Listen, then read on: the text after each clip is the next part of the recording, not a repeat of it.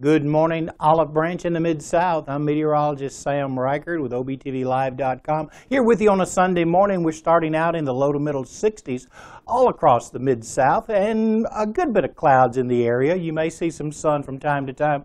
I think most of the morning is going to be mostly cloudy, and then we'll clear out some in the afternoon. But we have showers back in the forecast for Monday morning, and then after that we clear out and we should be sunny and dry for the rest of the 7-day period. 9 a.m. mostly cloudy, 66 degrees. Maybe a few breaks in the clouds at noon, 70 degrees. 5 o'clock this afternoon, I think will be partly cloudy, 78 degrees. Winds will be from the south today at 5 to 10 miles an hour. We have a cold front that's getting ready to move through.